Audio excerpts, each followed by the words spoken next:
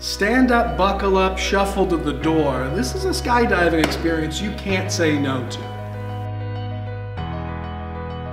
Hello, my name is Mac. I work here at this state hospital.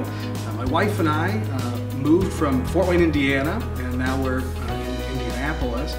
And I've worked here about a year and a half as our Education and Community Liaison Director. Radio, television, voiceover work. I did voiceover work for about 13 years. And before this, I was the Education Director of a science museum.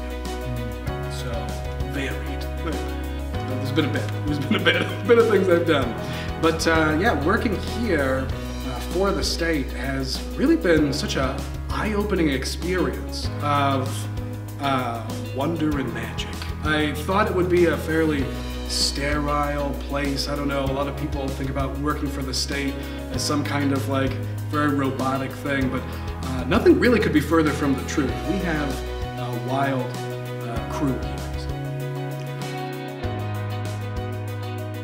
As you can see, I feel like I love the environment that this fosters. I think a lot of people maybe have some misconceptions about working at state hospitals or what they look like or feel like on the ground.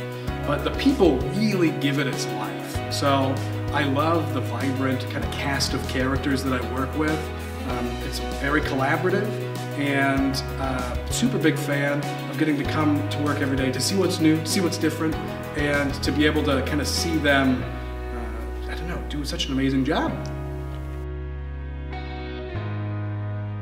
I'm a very empathic person, and so I totally can understand when somebody, whether they are an RN or a social worker, might come to me and say, I don't know if I could handle working at a state hospital. I've heard such, strange things in these Hollywood movies or whatnot, and I don't think I could handle it.